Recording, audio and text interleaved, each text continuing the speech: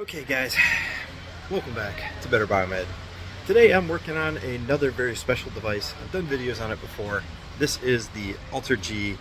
It's a very special treadmill which enhances treatment by being able to control the body weight that is expected on the legs and the knees and whatnot. So anyway, what was reported is that this device here, the blower, is not turned on.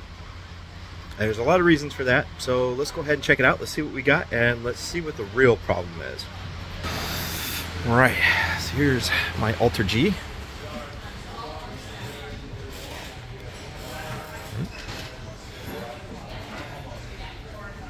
Let's see. You have to give it a moment. Alright, and let's see, let's go into service. Now, I already rebooted it, so I cleared the codes that are over here. Pressure diagnostics. Now, what I've already done is I take a small set of pants that are good. I already inspected them in the light. And I took both the leg sleeves and I sealed them off with a zip tie. So it creates basically a sealed chamber. And then normally what you would do is come in here, press OK, and turn blower on. And what it's doing right now is it's activating the blower, and that is this guy right here. And you can see we have 200 and some volts at the port. Now this is just a standard blower that you would see in a sauna or a spa. That's all it is. It's about $130, $140 part. So let's go ahead and pull these guys out. And let's turn my meter over to ohms, because this being a motor, we should be able to see ohms.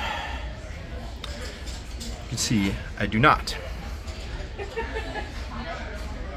So that means problems in the motor. Take off this one last fastener that's holding it in. Wait. There we go. Okay, so what we have inside this guy, this is a generic Chinese blower motor, and I know so because it said so. This one right there. See it? So it's a 1,000 watt Class B generic brushed AC motor, 220 volt, 240 volt. Now take a look in there at your commutator bars. They look like they are kind of worn. Interesting. So here is where I'm a little confused, because there, now I can shine some light on it. I do see some uneven wear down there. There's obviously a lot of brush debris, and I have infinite resistance, open resistance.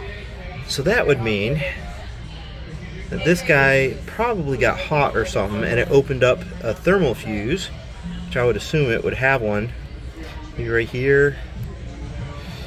So, problem being, this guy needs a new blower, and that's easy to change out. We have a couple, 7 millimeter hex, and on top of that we have, to open it up, we've got some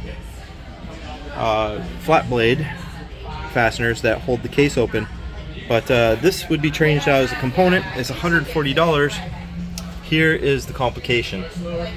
You can see that they have a ground in and a redundant ground to the case right there. And I would have to find a way to terminate those pins to these. Possible, but the new motor is going to come unterminated, so that is a special, that redundant ground and whatnot is special for this model. And I'm curious what the upcharge is for that little crimp connector and, you know, the redundant ground. Is that now a $1,000 motor from the $140 price tag? And it is $140. I just checked. that exact model blower. It's a generic spa part. Just curious, guys. So there you go.